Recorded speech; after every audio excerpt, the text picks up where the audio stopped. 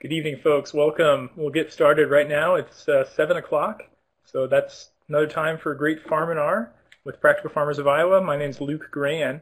I'm the host of Farminars from the PFI staff here in Ames, Iowa. We're very glad to have you join us and glad to have so many folks participating. Just wanted to do a quick introduction from PFI and let you know some new opportunities coming up, and then we'll send it off to Michael Staebell of the Department of Labor, who will do an overview intro of labor law and regulations in Iowa. And then we'll pass it off to Tim and Jan from One Step at a Time Gardens, and they'll share their experiences with employees and laborers. And we'll have some great questions from the audience for the balance of the time. And we will conclude right at 8:30. But we're very glad to have you here. Please use your chat box for questions and even private conversations if you'd like to start those with folks that are in the room. We're very glad to have you all with us. And one of the reasons we started to get involved in Farminars as a nonprofit organization was we have a really big changing of the guard in place right now in Iowa.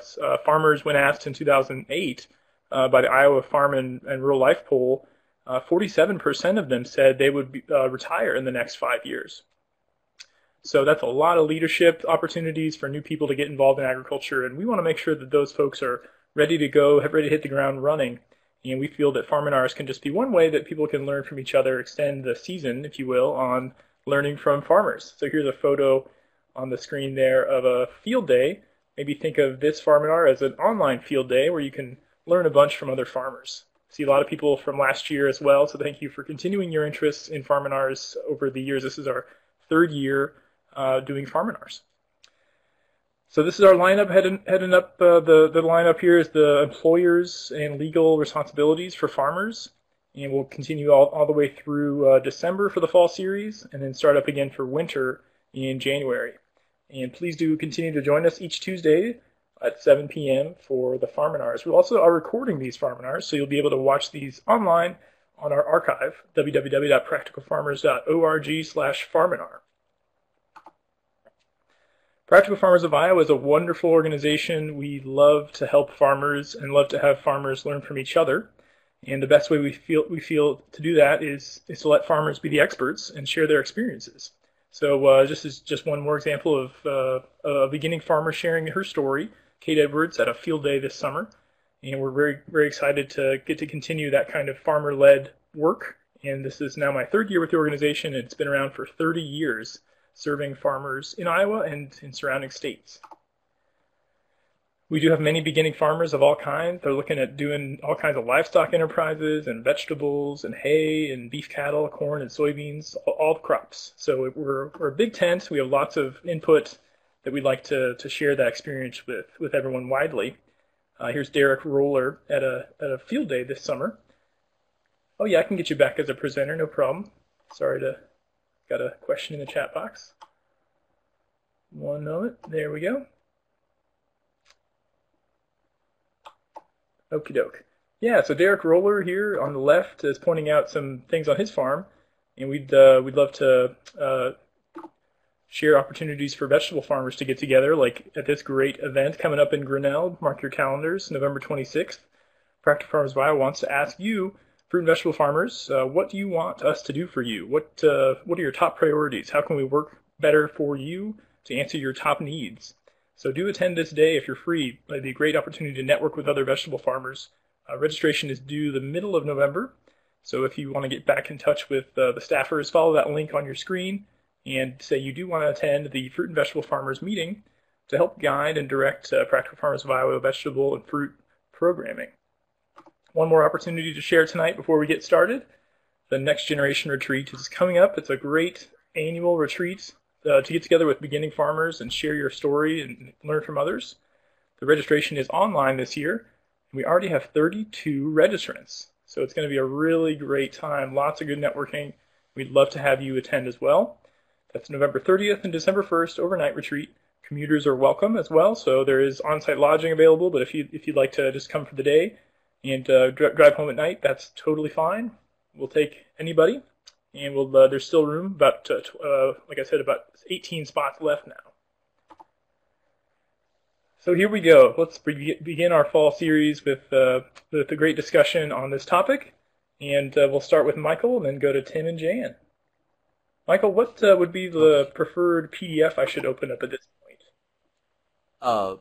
I think, Luke, the one that's fact sheet number 12, agricultural employers under the Fair Labor Standards Act. Excellent. Okay?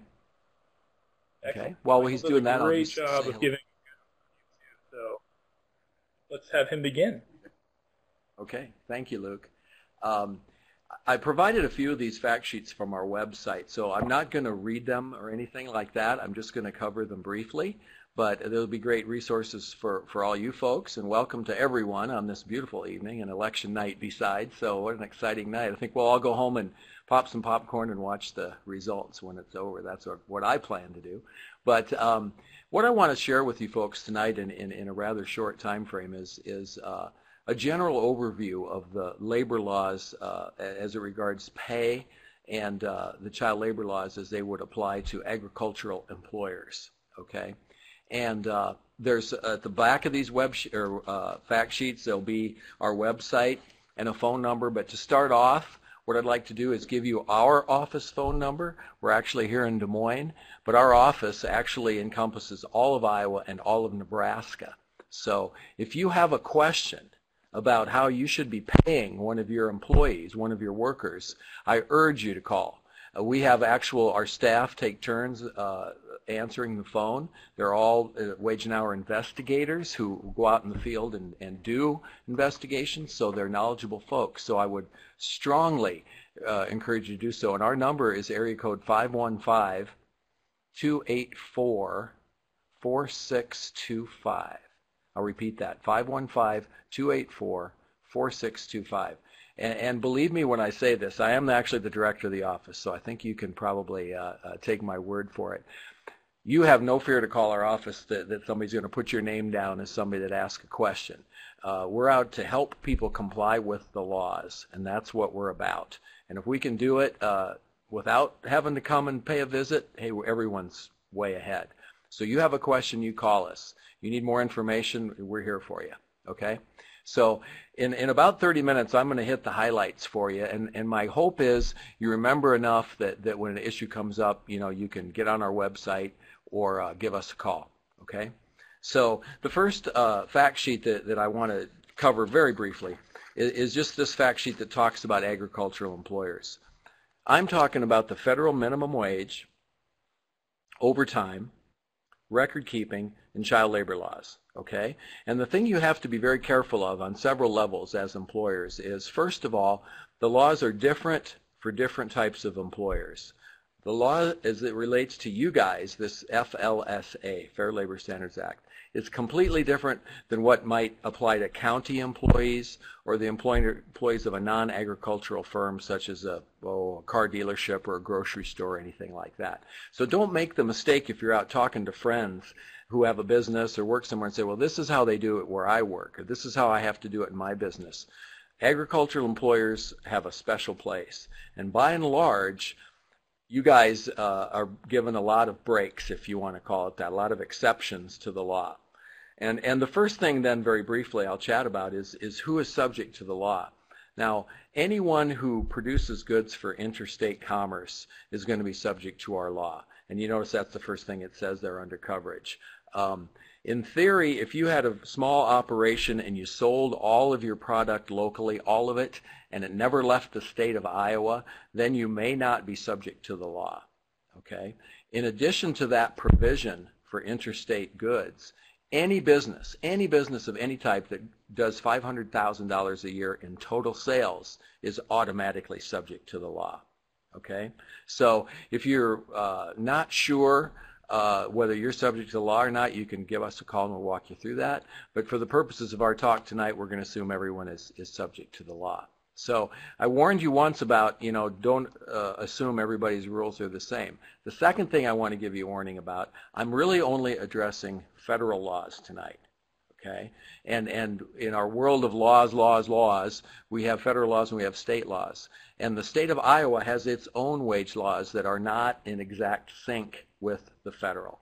So Do not assume that merely because you're following federal law, you're necessarily following state. Generally, that's going to be the case, okay?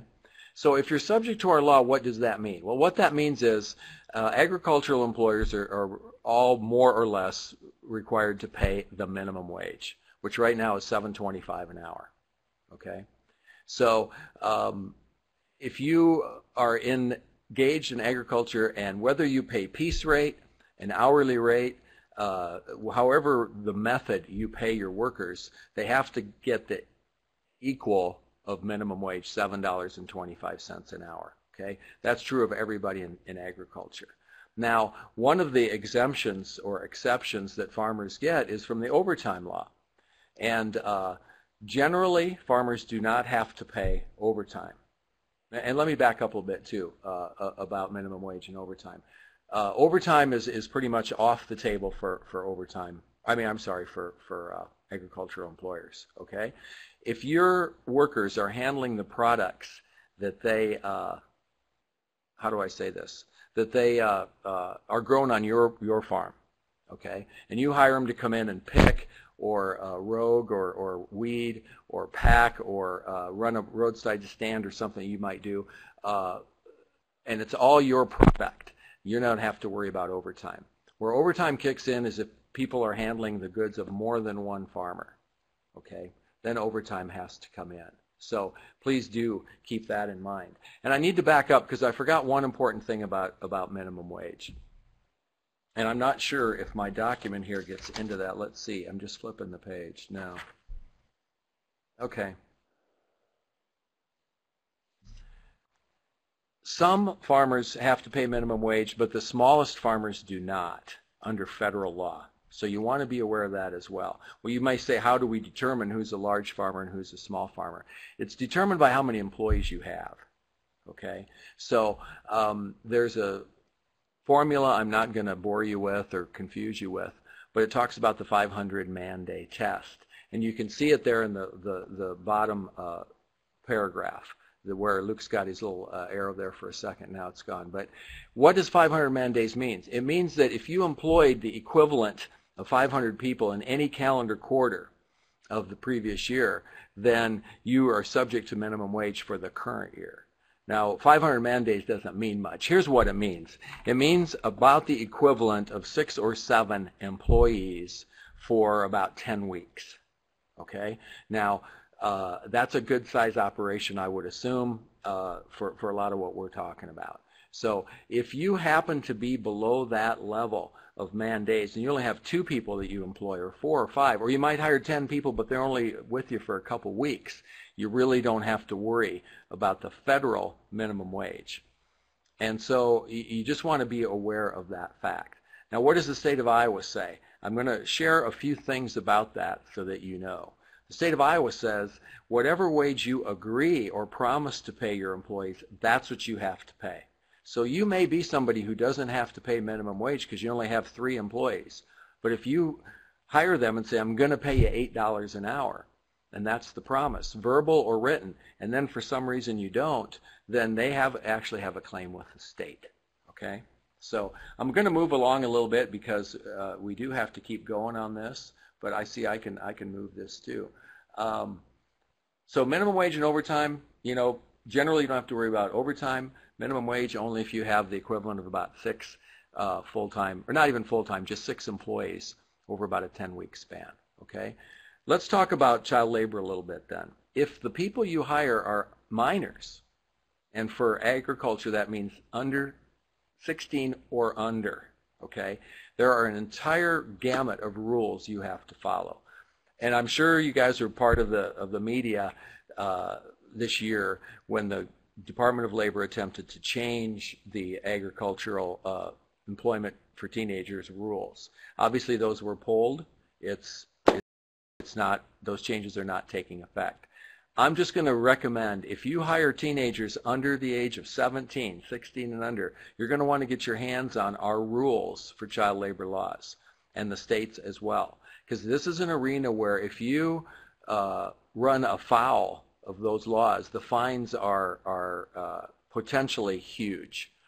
A serious injury or death to a minor in violation of child labor laws is a $100,000 fine. So it's much better to know what the rules are. Don't let the kids do the things they're not allowed to do rather than have them do it.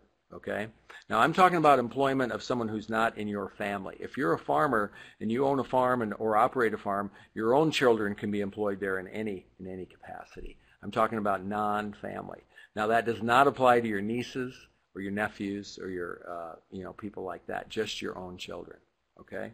So again, please keep in mind I do have that fact sheet 40 if you want to swing by that real quick, Luke.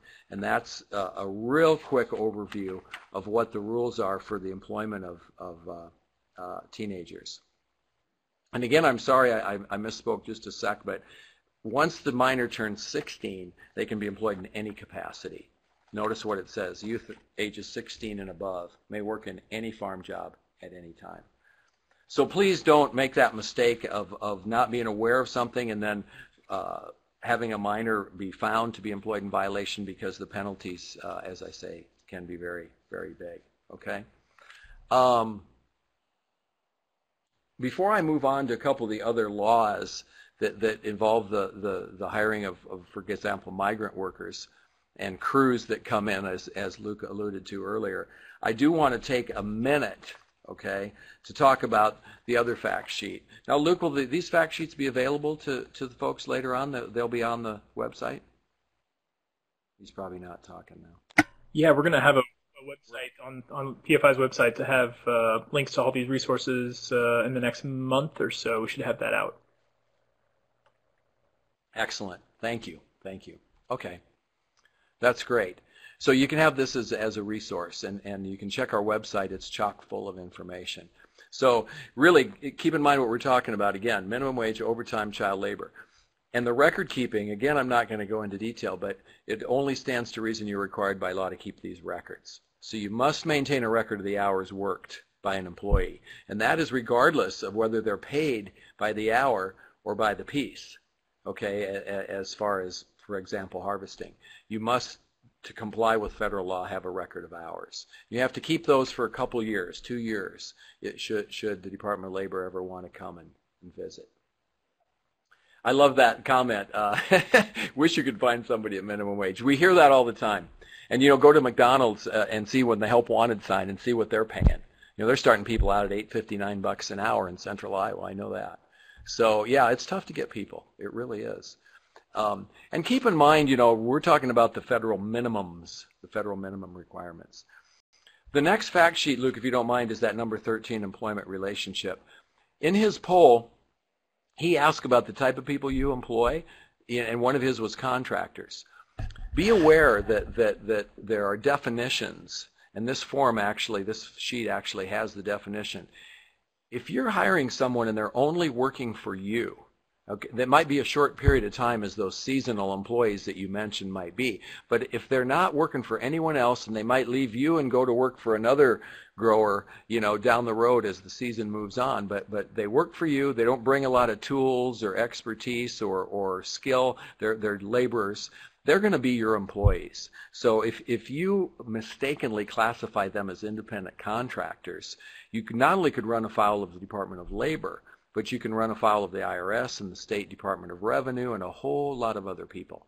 And some of you may or may not be aware of this, but the state of Iowa has created a misclassification task force, a multi-agency group, and they're out there looking for employers of all types who misclassify folks as contractors when they really should be employees. So if you control them, tell them when to work, tell them when to stop, tell them where to go, provide the tools and things like that, you're going to be the employer, and you want to make sure you understand that. And the other thing, too, on this note of employment relationship is the idea of interns.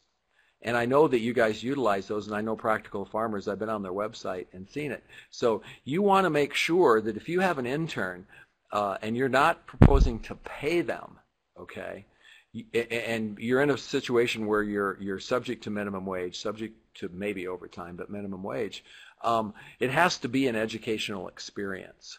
Okay, it can't be just a job and called this and then, you know, you've got to have a training plan. You got to have, and we have some documentation on this if you need it. But interns are kind of a hot topic right now, not just on the farm but everywhere, because certain industries tend to abuse interns. I know it's a far cry from our group tonight, but in Hollywood there are 2 or 3 gigantic class action lawsuits for millions of dollars against some of these studios who literally hire people, call them interns, pay them a pittance, and then basically work their tails off. So it is an issue. Just make sure you know who's your employee, who's your contractor, and if they have an intern, that is an educational plan involved in this internship. And again, I have a whole, you know, presentation on internships. So we'll move along, you know, in that regard. And please, we'll have plenty of time for questions, you know, at the end of the time here. So I'm watching my time because I know I get about 30 minutes.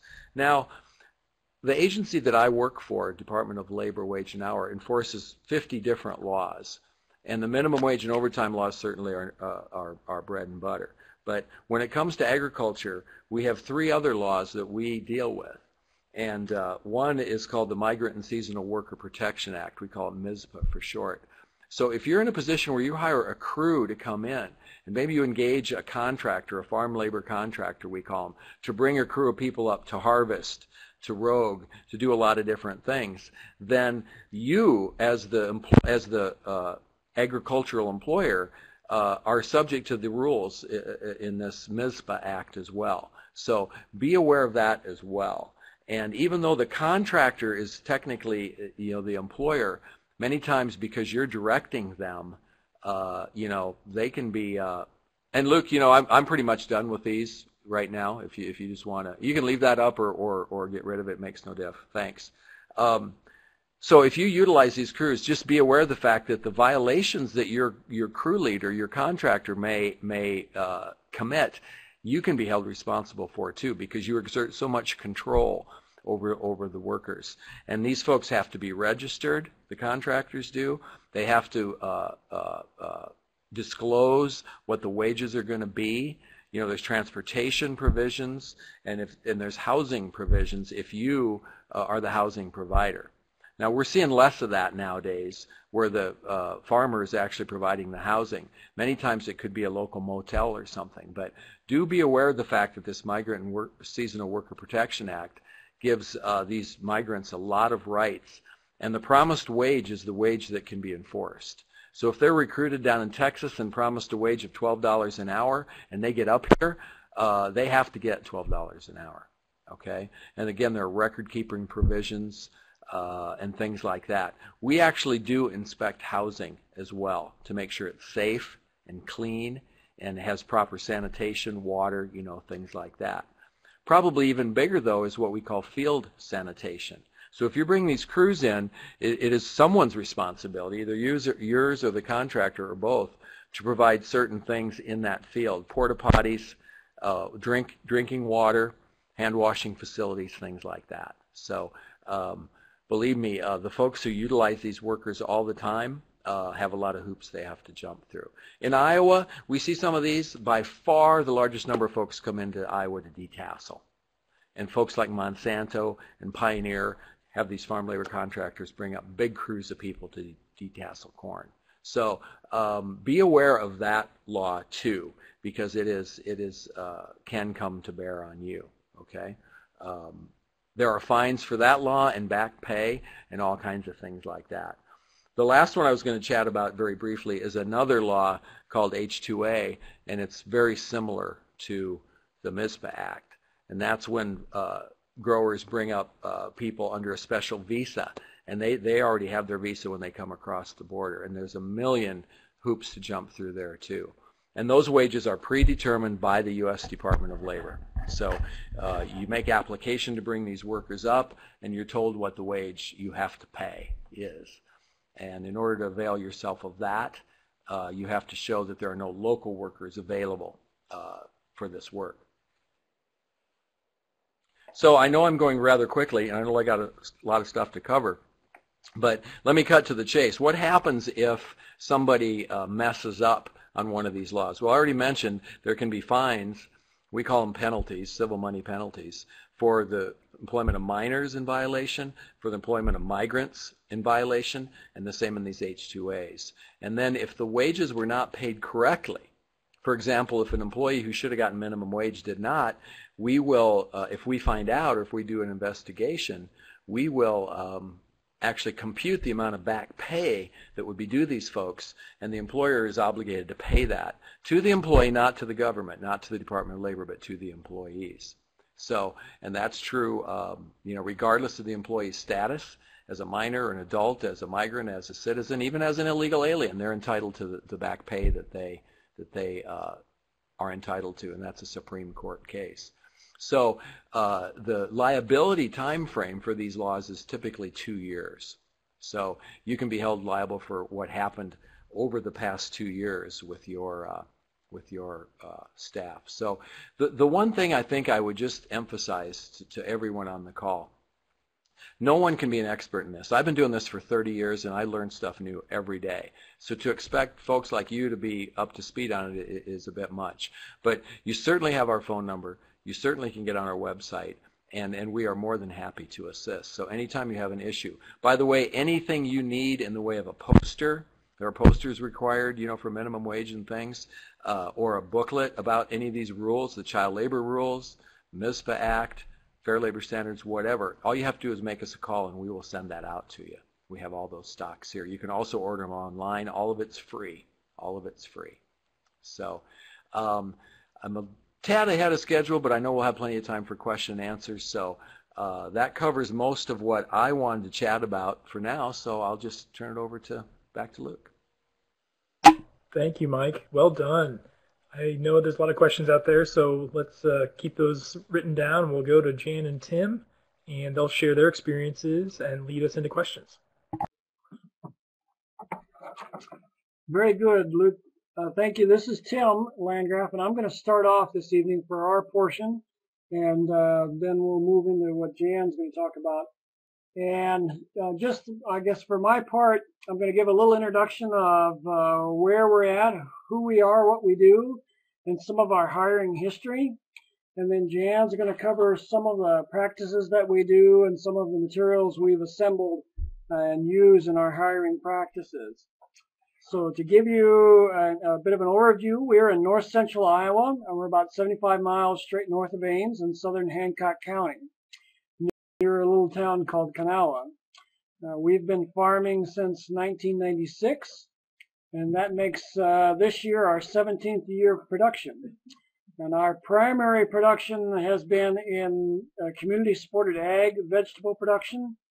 For those of you who may not know what CSA production is, it involves people buy a farm share for a set fee, and they receive in exchange a box of vegetables each week during the growing season. We also have some targeted wholesale production of vegetables and a small amount of restaurant sales. We do produce some broiler chickens on Clover. It's a pastured poultry model. And we have some raspberry production. And we're currently at about 8 acres of vegetables and chickens in production. So on to our employee history. The first few years we were in operation, we really had no employees besides Jan and myself. We started out fairly small. And our hiring of outside labor began as the farm business grew. We started with local high school youth. These were students or youth that we hired working part-time during the summer as we needed help, usually one person per summer for the first few years. And then as our own children got older, we have 2 children, they also began working on the farm for a set wage. And then as the business grew, we began hiring area adults on a part-time basis. Usually they worked a couple of days each week during growing season, as well as if we had some larger jobs that we needed them for several days in a row as needed, we would have them do that also. We have offered work exchange for a couple of our farm members. In other words, what they do is in exchange for receiving their farm membership of vegetables, they work a couple of days each week during the growing season. We track their work hours for the time that they work at a set wage that's agreed upon, and we determine when they've worked that share cost off, and then at that point, then we pay a wage rate for the hours worked over the cost of their share. In about 2003, we started working with an ISU program, an Iowa State program called Life in Iowa. And this was a program which partnered college-age students at Iowa State that were enrolled in the College of Agriculture at Iowa State, and they were partnered with ag-related businesses in Iowa. And the college students received credit at ISU, as well as a stipend from the business that they were working for. They had to work 30 hours per week at the business, and then they did 10 hours a week doing community service in the local community. And we did this program 3 years, and through that program, we began to understand the role the farm could play, not only in growing vegetables, but in educating young people regarding the role of agriculture as our type of agriculture within the scope of agriculture in Iowa. And then starting in 2006, which is when the ISU program ended, we began hiring trainees from really all over the U.S., as well as continuing with our local part-time employees. And we've had a total of 14 folks. Again, they've come from all over the U.S., California, New York, Texas, just to name a few of the states. And these folks have come to us through colleges, contacts at various colleges, as well as through ATTRA. ATTRA is the Appropriate Technology Transfer for rural areas. And their website, I'm going to give that to you quick if you don't know it, attra.ncat.org. And there's a space within ATTRA for posting of the trainees or interns or whatever term you want to use on farms. So it's a place for folks to come that are interested and folks to post that actually have offerings. And Jan's going to talk a little bit about through that of what our system is for hiring those folks and what we do, some of the materials we've put together. So with that, I'm going to turn it over to Jan. Great. Good evening. So I'm going to be covering both the legal responsibilities, which is the background and focus of this webinar, and going to be reviewing some of our practices in the light of the issues that Mike has particularly talked about.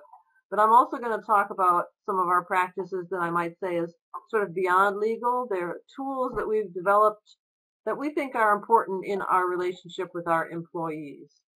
And sort of, Mike being as gracious as he was to say he's not an expert, we're far from that.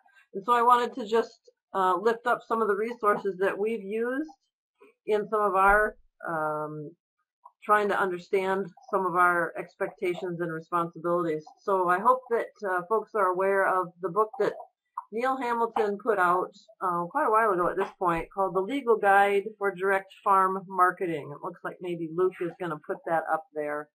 This was published in June of 1999 by the Drake University. So that's a good resource. I know at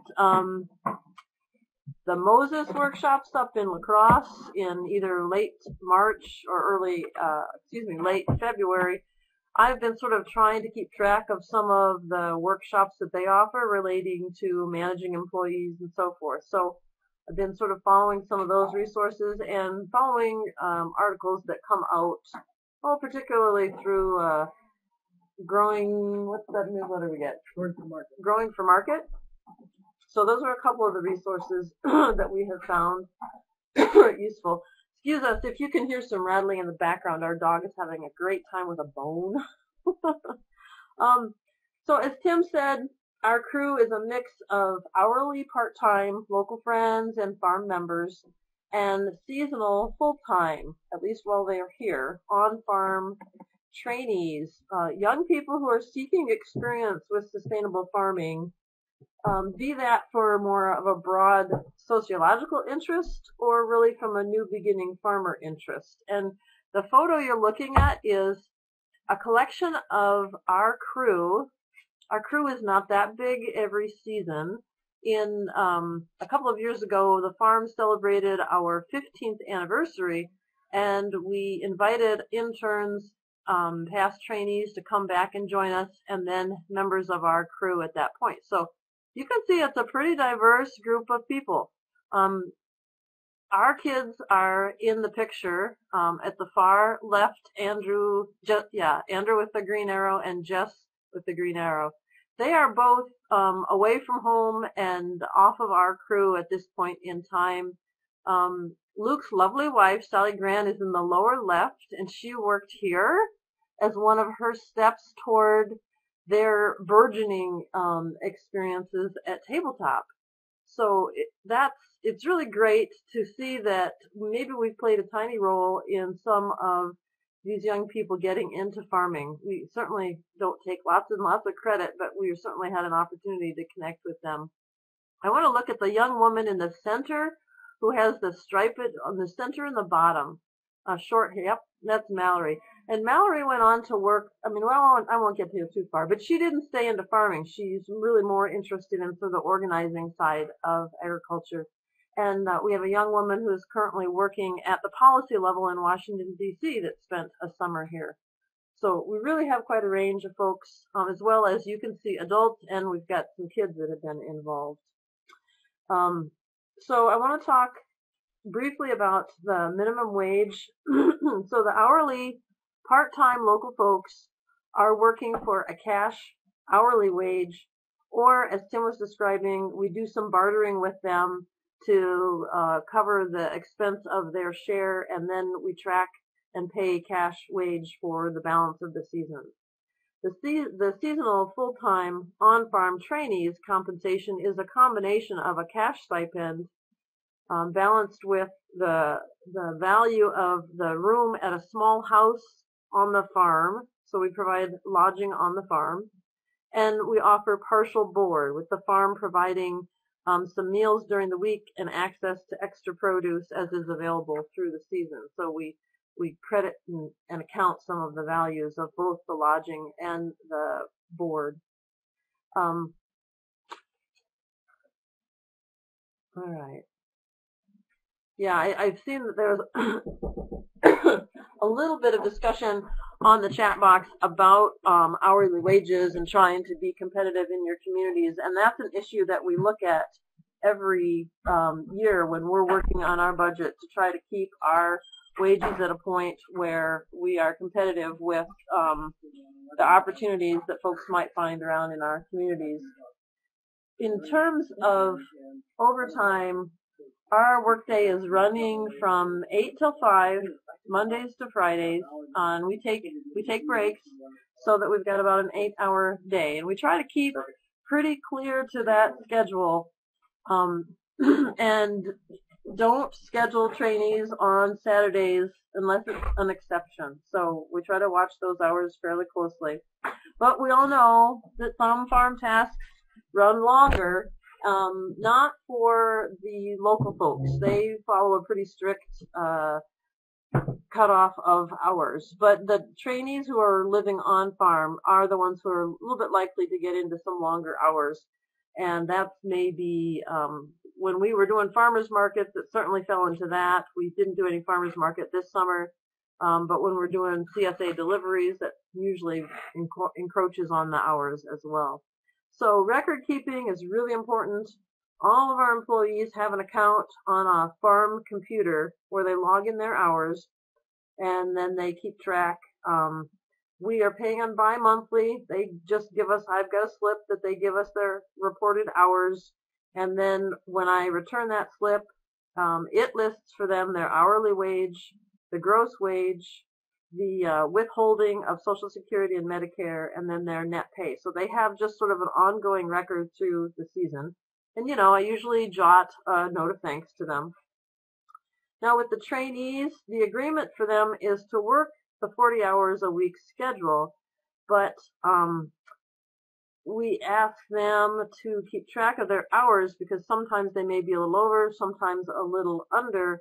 And that way, if they're tracking their hours steadily through the season, when we wrap everything up at the end of their time on the farm, we can be very clear that we've been fair with them and they've been fair with us in how all of the pay and the time has balanced out. So we try to be pretty careful about that. In some of the other paperwork that we have to deal with, all new employees complete I-9 forms, and I keep that on file. Employees fill out W-4s at the beginning of the season, and then we file W-2 forms to everybody by the end of each January. We are withholding the Social Security and Medicare taxes, and then we're making electronic payments monthly during our wage season. I'm going to talk briefly about child labor law. We have had farm member families with younger children that work here. So sort of like Mike described, paying attention to that. We've either had a parent that's working alongside those kids, or we've gotten a signed note of permission for the parents approving of the child's work on the farm, and we keep that on file. So that's a real quick run through of sort of how our practices are following along some of the issues that Mike lifted up. In this picture, probably when we start to talk about tools beyond legal, most of our tools have been developed around the trainees who've worked on the farm. So we take a pretty deep look at how the farming experience provides a hands-on opportunity, but also a heads opportunity. So the slide here was this summer, Tim sitting down with Julia and Ben, who were living and working on the farm, and they were looking over some of the spreadsheet systems that we keep and use as some of the guides and tools for managing our business. Julia now is getting ready to start her own business down in the Ames area called Lacewing Acres. Last summer we had a couple that actually spent 2 years on the farm, and they weren't that familiar with some of the spreadsheet systems we were using. So, we provided them some templates to help them get their own systems started. And Genesis and Eli are now in the Indianapolis area in Indiana and have started a full hand farm. So it's really fun to see these young people.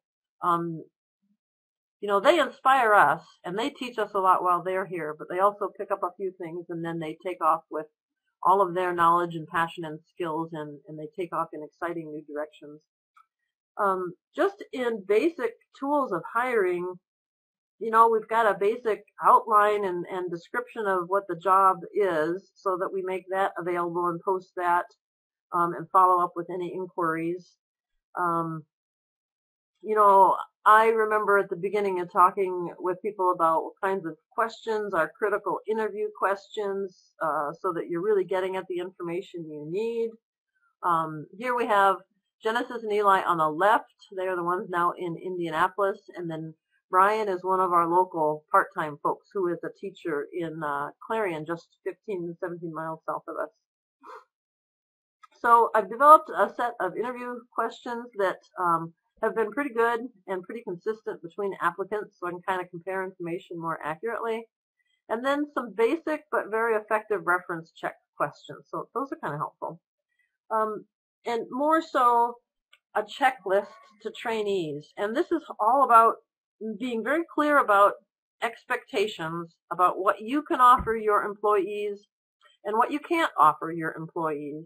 And I have to say, I developed the checklist after some painful lessons of probably suggesting that we could offer certain things, particularly in terms of some of the educational opportunities that ended up not being very realistic. So I have a long checklist, and I go over that when I have an interview with interns. And, I keep a record that I talked to this intern on, such and such a date, and yes, we covered this detail and this detail and this detail. Well, the interviews are fairly long and in-depth, but the feedback I get from the interns is that they are very clear about what the experience is going to be like, and usually answers most of their questions. So they have that. When they arrive, then we lay out an intern agreement, and that articulates, what their job is, what their compensation is, and an evaluation process.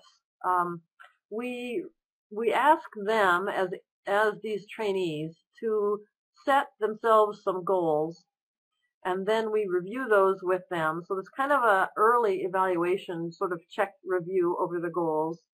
Then we schedule a mid-evaluation in the season to sort of see how are we doing on keeping track on these goals.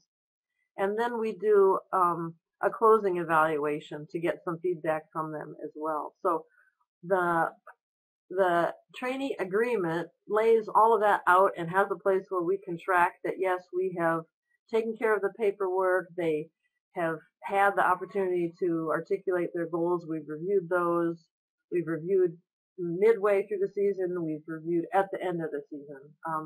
That's been particularly helpful. And then we have developed a trainee handbook, and that again lays out what we expect for them in terms of preparing to come here, just how does the farm work, how does the little house that they're going to live in work, what are our policies around tobacco and drugs and liquor and visitors and personal and sick time, and just going through a lot of how does everything work here and put it in writing. Anybody that's been working on any farm food safety plans and any other kinds of sort of documenting how you do your work, that could well be anybody with organic certification is along those same lines. It's just important to be able to document and articulate how you do things. Very, very important, I think, to keep those expectations clear. I guess, ultimately that's what the legal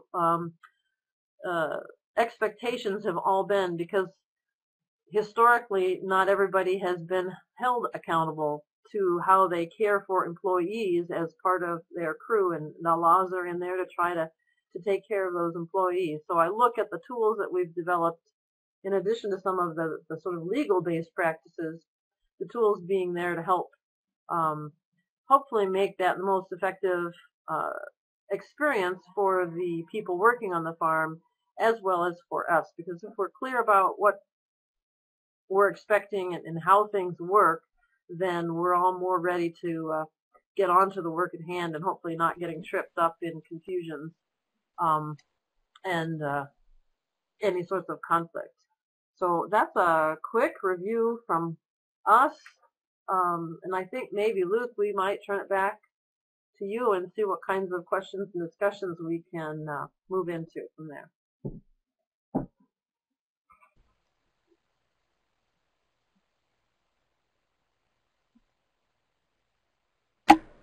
Excellent. Let's see what the participants can throw at these experts now. With all this experience, it's so interesting to hear that Mike feels like 30 years at this, he's still not an expert, and to hear 17 years as farming and still not an expert, it's very interesting. It's a learning experience.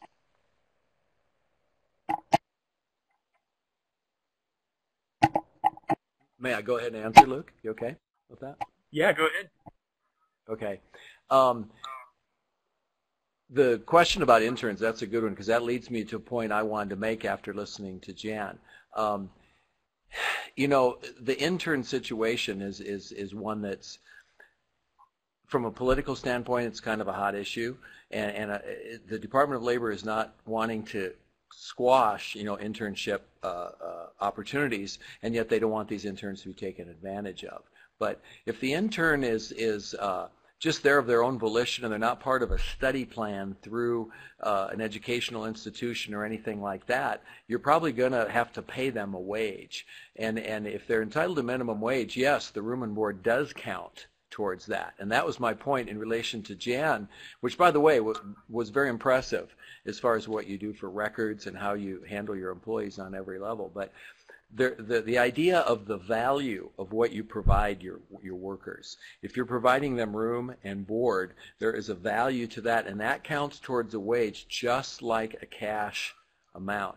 And I think what Jan was describing was absolutely right on, that they figure the value of the room, the board, the other things they may provide. And then if that still doesn't equal the wage they're trying to get to, whether it's minimum wage or whatever, they would kick in the difference then in the form of a wage, a paycheck or cash, whatever. So do keep that in mind. Now, the theory behind the law is that the employer doesn't make a profit off of what they provide. So if you provide food to your workers, and it costs you whatever it costs you, that's the credit you get towards the wage. You don't get to make a profit off that. But all the things you provide to people, it goes towards that wage amount. So that's the key to remember. What amount do you tax? Okay, good question. I'm not a tax advisor. However, I believe that the correct answer to that is the total value of what you're paying them. So if you're figuring what are the wages I need to compute taxes on, you do have to include the value of that lodging, of that board, of the other perks you might provide. And I'm sure IRS agrees. You'd have to figure like that.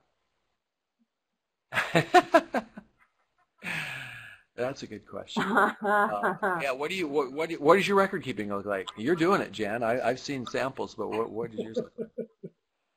Right. Well, I think that's probably a weak piece in our strategy at this point. I mean, we could certainly document the number of days that they were here and the number of meals. We probably couldn't document those zucchinis.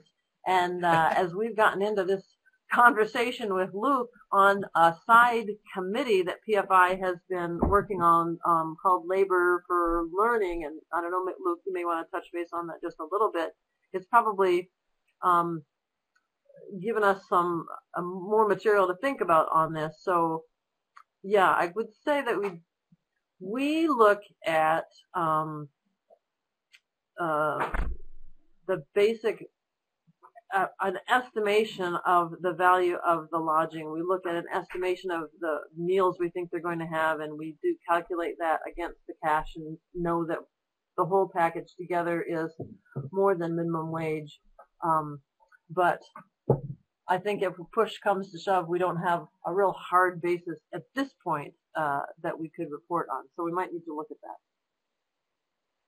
Mm-hmm. Well, I'm going to sound like the federal bureaucrat that I am, but the old cliche, document. And yes, I can't tell you how many employers in my career I've encountered that basically had the right idea and basically were doing things right, but they have to be able to prove that they're doing it right. And I know that sounds harsh, but I'm telling you folks, it's real, okay? I'm a guy who just says it like it is. So that's Mike, what you got to know. Help us think about what is some practical, effective documenting when you are doing things like, well, there happens to be a lot of extra kale this week, or there's some simple tools.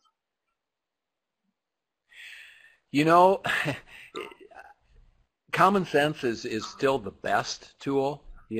So if you know what the market value of kale was, and your market value includes a little bit of profit, and you back off your profit margin, and I don't know what the price of kale is a pound, but if you knew it was $4 a pound and you're making 10%, and you give people some of that, just back off your profit margin, and the credit you get towards wages is basically the cost of producing that good.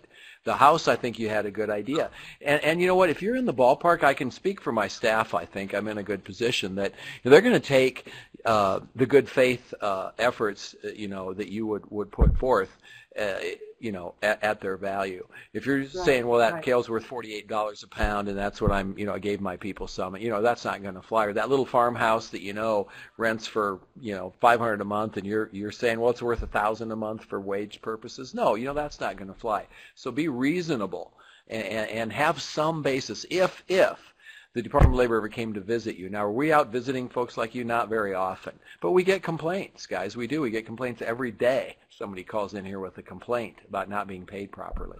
And we do have to go out and check it out. If you can defend what you're saying along the lines of what I said, if you provide a lunch, it's a sandwich, and, we all know what lunch costs. You can go down to McDonald's and get a lunch for $5. That's pretty reasonable. But just don't get out of line. So, that would be my take on it. And we don't really have forms per se. I like that point that Wilbur made about, is it sellable? If it's junk and it's crap and you're going to pitch it anyway, it's probably not worth anything for the purposes of wages. Mm-hmm. Right. Yeah, but I could certainly see some developing some logs to document some of that a little more accurately. I do believe so. Now, if somebody, takes a carrot and munches on a carrot, who really cares? But if you're really in the position where you're claiming, this meal or this lodging or whatever, you really want to do it. We got some good humor out there. Right, Well, I'm going to go ahead and right. jump on. Yeah, I'm going to jump on this other one about the contractors being registered. Good.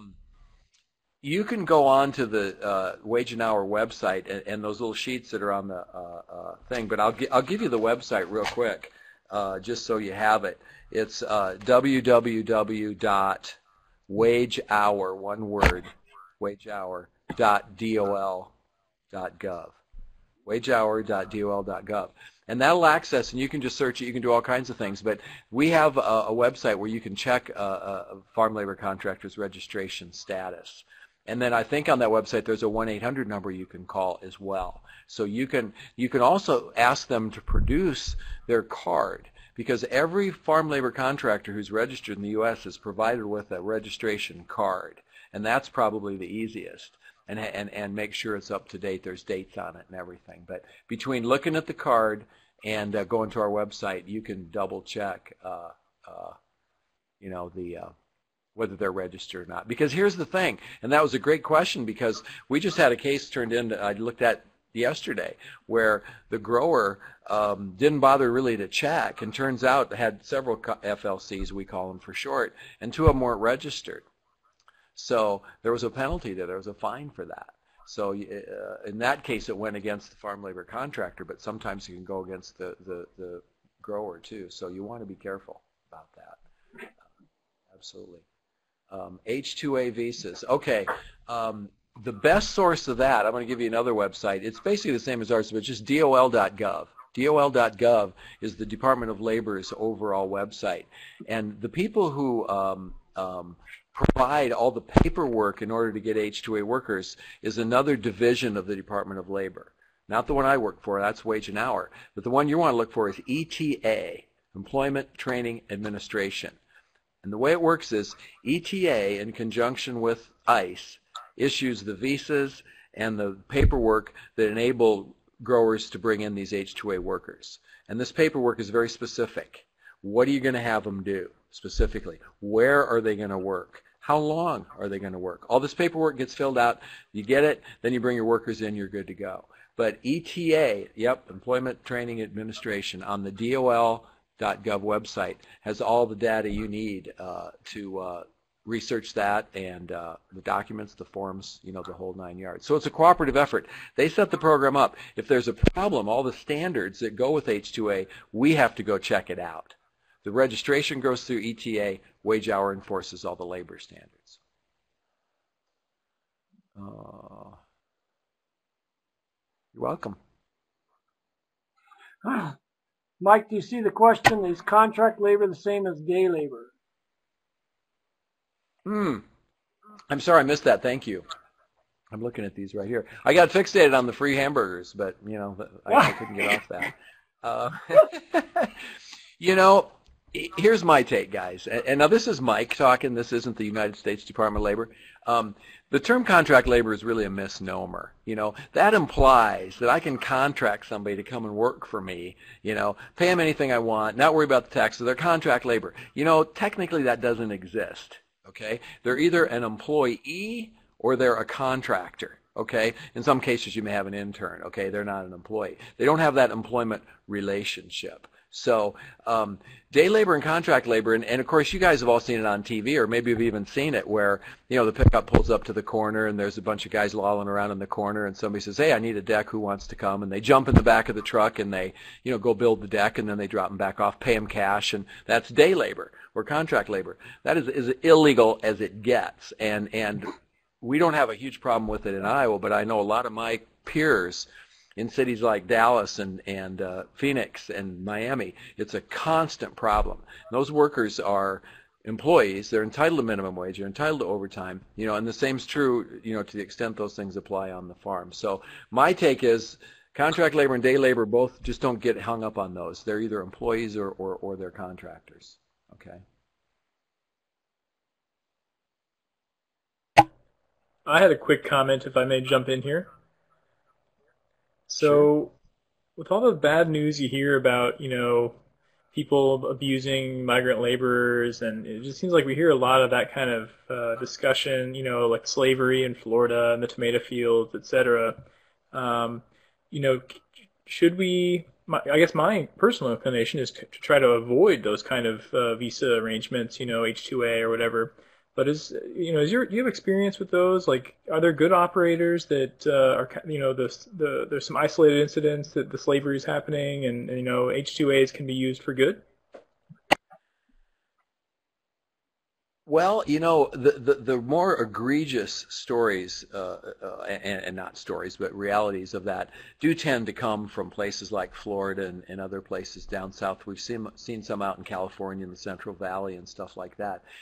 My experience is it's like everything else. You have your good and your bad players. We have a group of attorneys now in Iowa who specialize in migrant and farm worker issues, and some of them help employers, and focus on employers, and others focus on the workers. But no, I think there's some good ones. I think there are farm labor contractors who do this year after year after year, and they bring up a crew. Many times the crew is almost identical every year, and they come, they go, everything is just peachy. And then other times we get, what I would characterize fly-by-night, operators.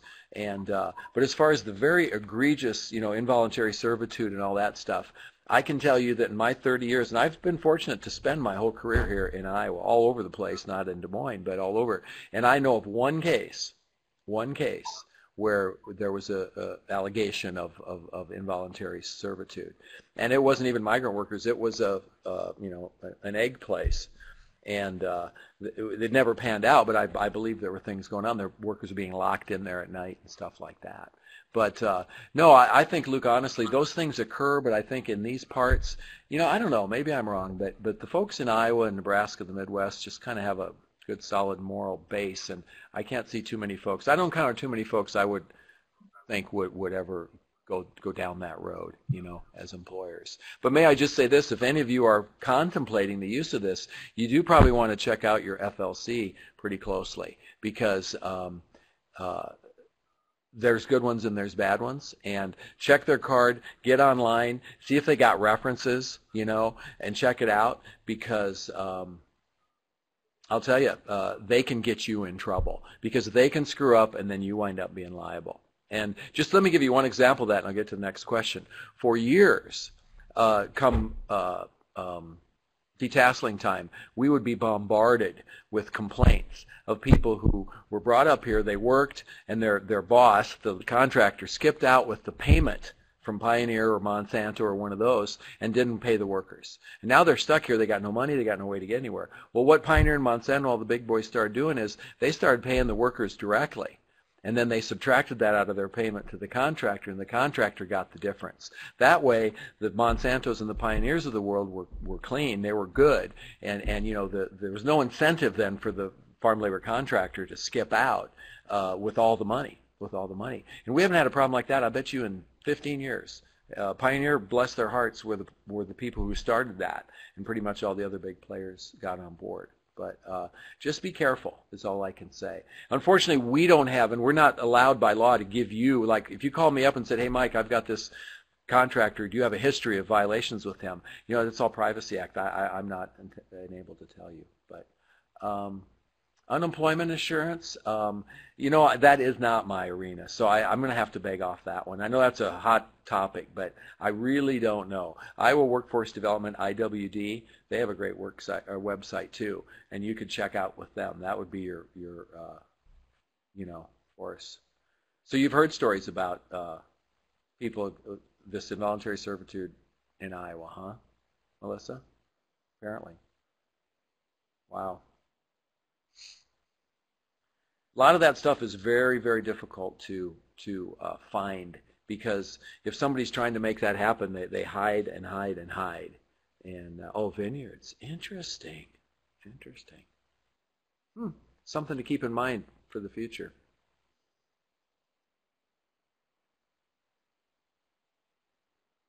Yeah, I'm just not an expert or knowledgeable about unemployment in any way. So.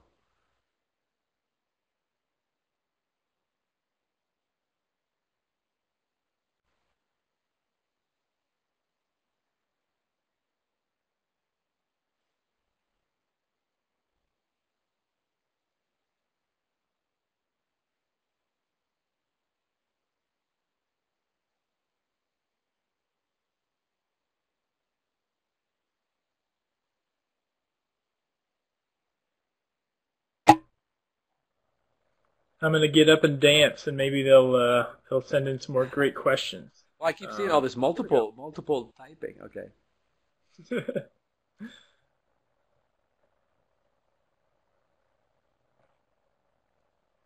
I guess one question, there's kind of like this unwritten rule. It seems like I've dug through some of the law about it. There's like this unwritten $600 rule. Like if you don't pay someone more than $600 in wages in a year, then you don't really have to do the withholding. Do you know if that's something that's ever come across your desk?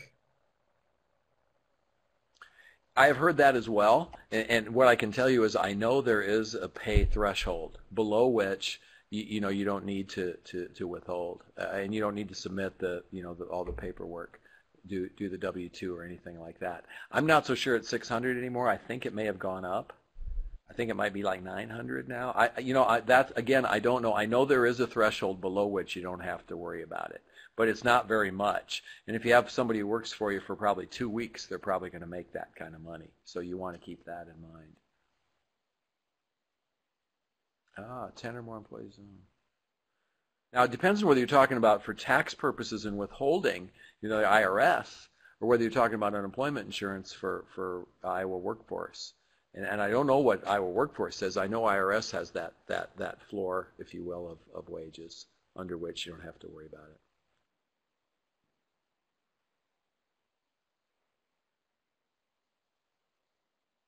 it. Why are there so many confusing rules with labor regulations, in your view? And you asked me that on election night, Luke. I mean, come on. I'm sorry. I think there's a lot of reasons, okay, and I'm going to give you some personal ones. One is you've got the whole interaction between state laws and federal, okay? Now, Iowa, in my opinion, is about a middle-of-the-road state for the number of labor laws they have, how strict they are, and then how hard they enforce them. I look at Nebraska, has virtually nothing.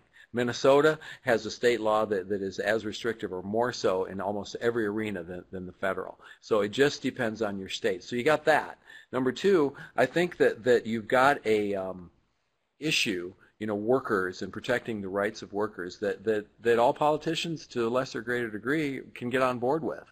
So there's not much aversion to passing a new law. Hey, let's do family medical leave. Let's give everybody time off for their medical problems or their mom and dad's medical problems, I'm not sure if you guys are aware of this, but now nursing mothers have to be allowed time at work to express their breast milk by law, by federal law. Well, and I'm not going to get political, I really won't, but I believe it's a area of the law that nobody has really strong feelings against. So the politicians and both state and federal just tend to put a lot of laws out there.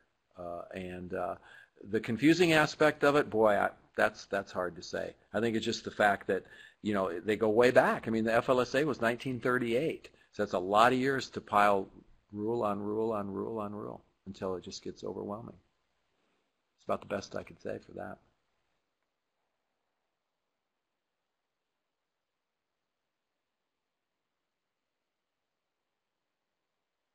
What do you say, Jan and Tim? Could you share your checklists on the PFI website? Huh?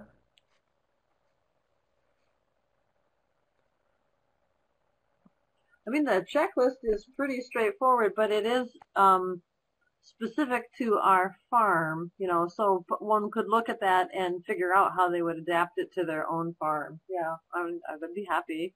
It's just been through the process of thinking through this whole question about what we can offer and what we can't offer, and trying to be pretty clear about what our arrangements that we're proposing to these trainees is all about.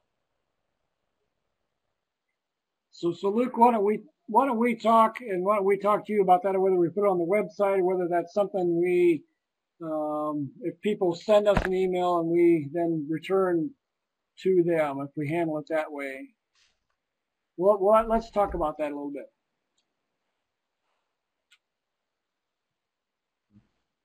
Another document I'm going to just on a side note refer people to, there were some questions earlier about this withholding. There's a circular that's put out by the IRS. It's Circular A, Agriculture Employers Tax Guide. They put it out every year, updated every year.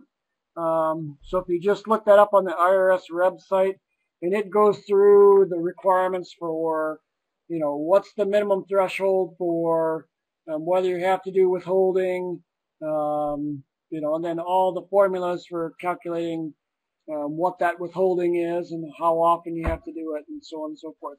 So it's a pretty thorough, typical IRS type document. So it's fairly thick, but it's pretty helpful. Agriculture Employers Tax Guide.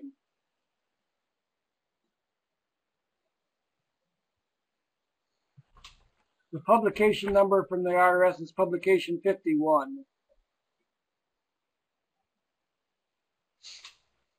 I'm going to comment about the workers' comp things. Yeah, again, that's Iowa Workforce Development handles workers' compensation in the state of Iowa, and we basically run from that issue every time we can. So that would be, again, something you'd have to touch base with IWD if you're in Iowa.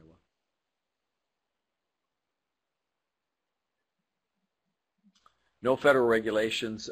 No, workers' comp, there are certain situations where the feds have stepped in for work comp on employees who go state to state and stuff. But no, workers' comp by and large is left up to the states. And that's why the rates can vary widely from state to state of what you have to pay for that. But no, that's 100% handled in our arenas here. That's 100% handled by the state. No federal regs on that at all. Okay.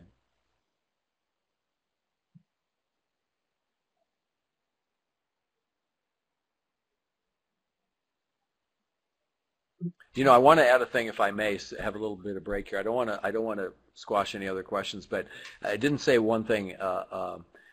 You really do, because it kind of ties into this work comp and injuries on the job.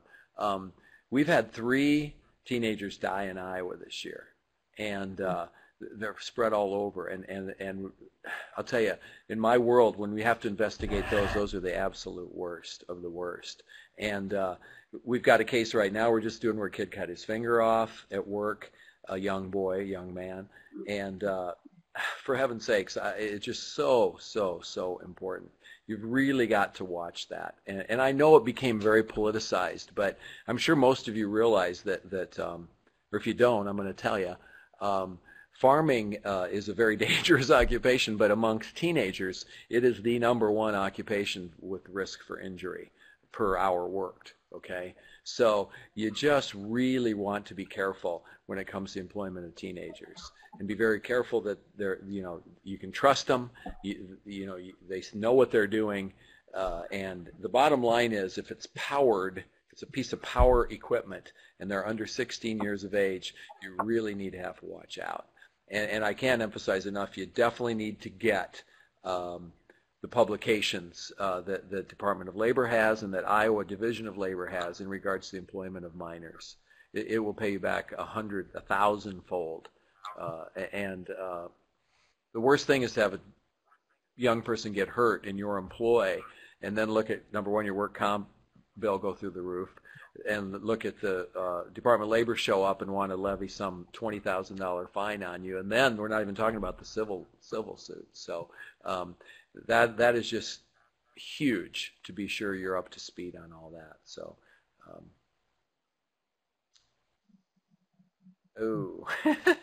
I was afraid, I was hoping I could get through this without the volunteer thing. Volunteers is a really sticky issue, folks, and the reason is, it goes back to what I was saying about interns. DOL is in a lose-lose situation, so what happens is, they're afraid to really go too far in any direction. So we don't have a lot of stuff out there on volunteers. But, if you have someone volunteer for something you would normally pay somebody to do, they're probably technically entitled to pay for that job. Or we go out and look for it? No. I mean, I see the papers where these wineries call for volunteers to come and stomp the grapes and do all this stuff all the time. And I even got a call from the state one time, the State Division of Labor, saying, hey, are you guys going to go out and investigate that? And I said, no, we're not. You're not going to get into that. But do be very careful of that, okay? if I gave you the book answer, I would say you really can't have volunteers without paying them. I mean, that's the book answer.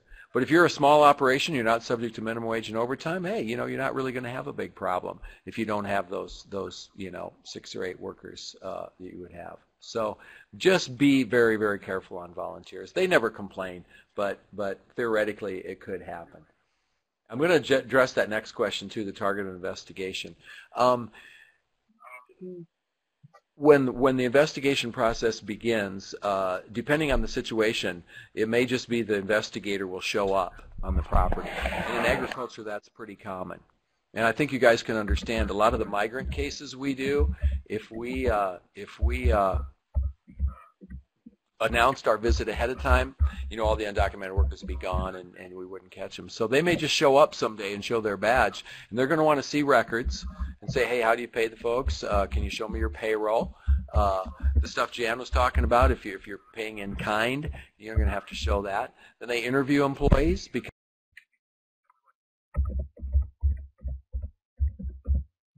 what they have. How many hours do you work? What do you do here? You know, what's your job? And then if everything's in order, you know, you're more or less advised of that, and we're on our way, and leave some publications with you, and we're gone. If not, then you know, we're going to talk about the back pay. But our number one goal is, if somebody isn't doing it right, to change their procedures to make sure they're doing it right. So if you had someone that should have been paid minimum wage that wasn't, we're going to say immediately you need to start doing that. If you had a teenager employed in some arena they shouldn't have been, we're going to tell you to stop. And then going forward, if you owe back pay, we're going to supervise the payment of that, or could issue a fine against the employer, you know, if it's a child labor violation. So it pays to be up to speed, you know, on the rules. And every investigation is handled basically the same, in the same fashion. So no one's treated, you know, differently than anyone else. So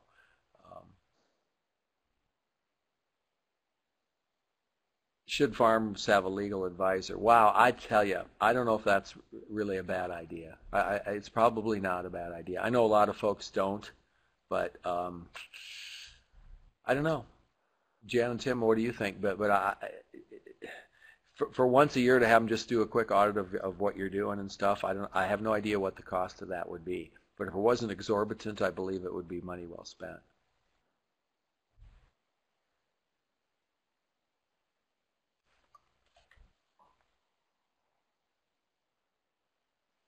So let Jan and Tim talk about the risk on their farm.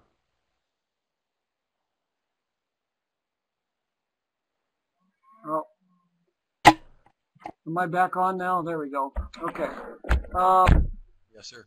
We have not hired a legal advisor for our farm, and I think, you know, from our perspective, we feel pretty comfortable with the resources and the time and effort we've put into researching what the requirements are, that we feel we're doing a pretty good job of meeting those requirements.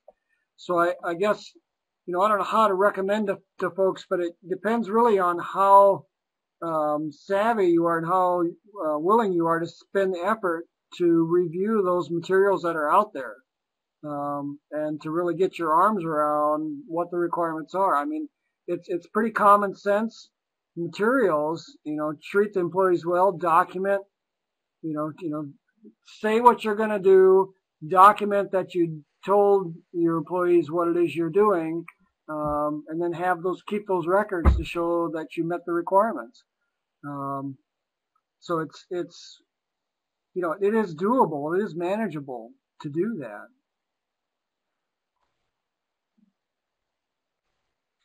I'd like to reinforce one thing Tim said. Tell them what is going on.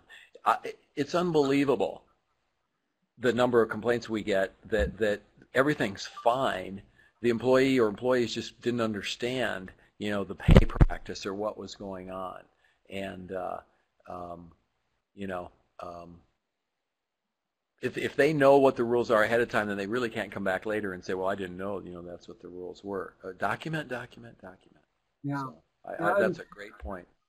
Another comment I'll make is when you review that with the employee, make sure they sign the document that shows you reviewed it with them. And you can have the document, but if you don't have a signature from the employee that says, yeah, reviewed, you know, in the line that says, this has been reviewed with, and then have them sign their name, then you really have no proof that you actually went through it with them. So, you know, get that signature. And the employees, they're reasonable people. They're going to be willing to do that.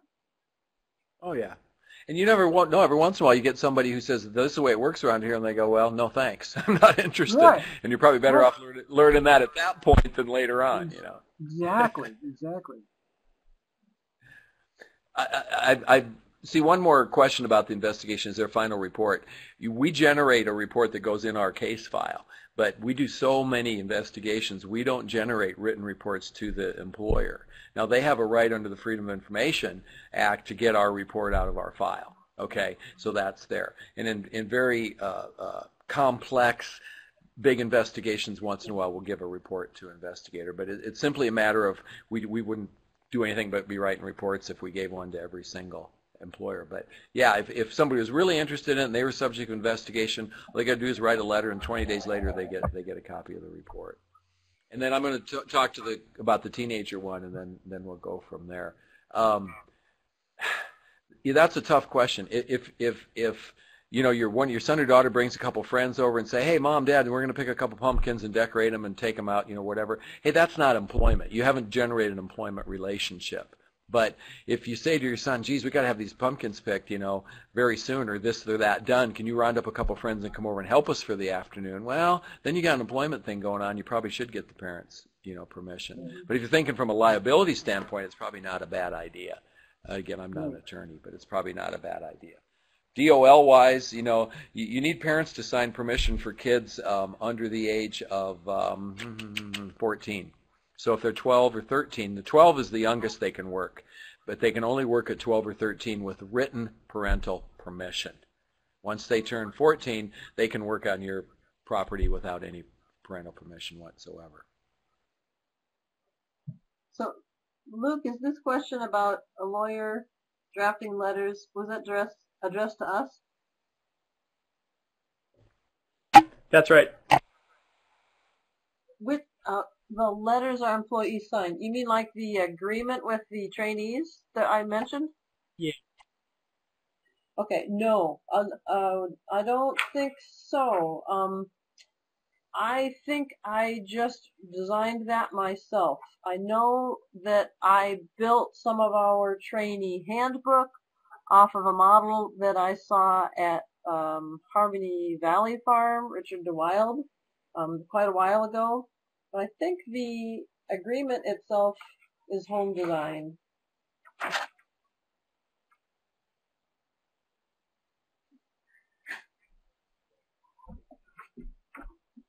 And I guess, again, you know, it's pretty straightforward, it's pretty basic, simply trying to, within the context of these legal issues that we've talked about, then just sort of capture that and put it down in writing.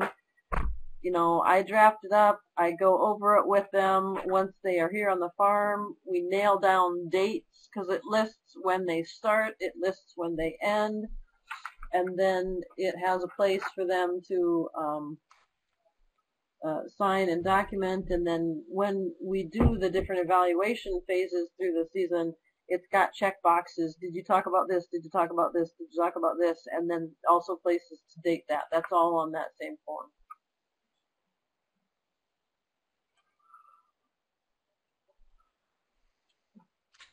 Okay, Mike here again. I'm looking at Luke's question he typed out about the other big players as far as government agencies that exist. Yeah, Iowa Workforce Development is unemployment. Obviously, wage hour is me. Iowa's wage and hour. I think they actually go by Iowa Division of Labor, but you get the drift. We handle some of the immigration stuff, the I-9 forms, but well, you know, we'd mentioned DOL ETA if you're interested in those H-2A workers, and anytime the immigration forms, the I-9s, that's all ICE, Immigration Control and Enforcement. They handle all that, so that's another one that might be out there. But I think by and large those are the ones. In theory, you might have an issue with that Iowa Civil Rights Commission would come into if there's any discrimination allegations, because as an employer, that's another thing you guys need to be aware of. Again, we don't deal with it, but there are rules against discriminating against people based on, you know, the named things. But you know, you don't have to pay every guy the exact same amount, or every woman the exact same amount. If there's different levels of skill and ability and experience, you certainly can pay people differently. Don't fall into that misconception. And if you're ever called on it, you just want to say, I had a very good reason. This person has 14 years of experience working on a farm. This person just showed up from Chicago and they're trying to get some experience for the summer, so they make less. You're going to be fine. It's when all the women are paid less, or all the men are paid more, or all the older people are being let go. Those are the kind of things that people get doing. Okay, now I'm going to look at this one. You have, yes, that is true. Anyone that you're employing, even, believe it or not, if it's your own family member, you have to, by ICE, you're supposed to fill out a I-9 form. Okay.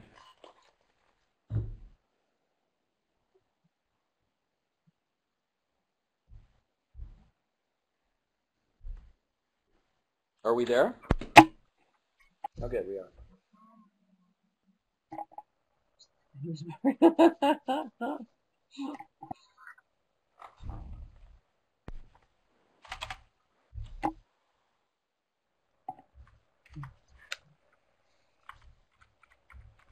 Jan and Tim, do you guys is your farm big enough to be under the FLSA regulations, the 500 man days rule?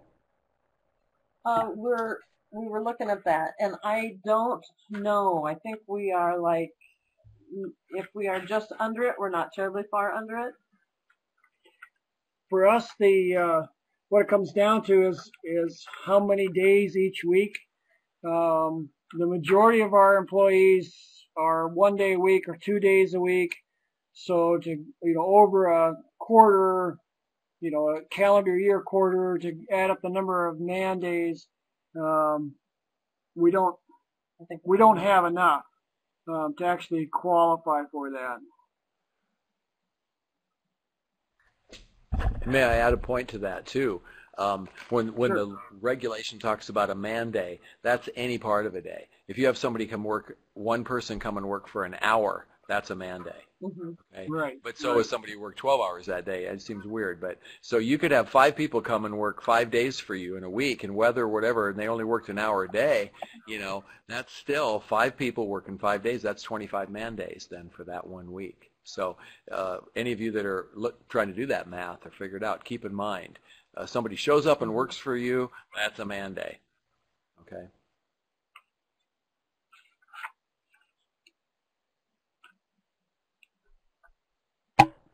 What are your favorite record-keeping aids for all this legal responsibilities employers have? From our perspective, go ahead. Yeah, I'm gonna go ahead. From our perspective, we're using a lot of actual just paper forms. Again, Jan talked about the forms that we generate. So we're using those paper forms. All of our wage records, it's all Excel.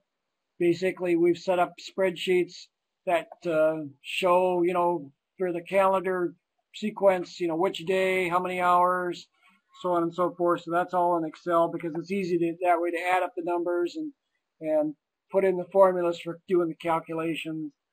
I think those are the main things we use. So go ahead, Mike.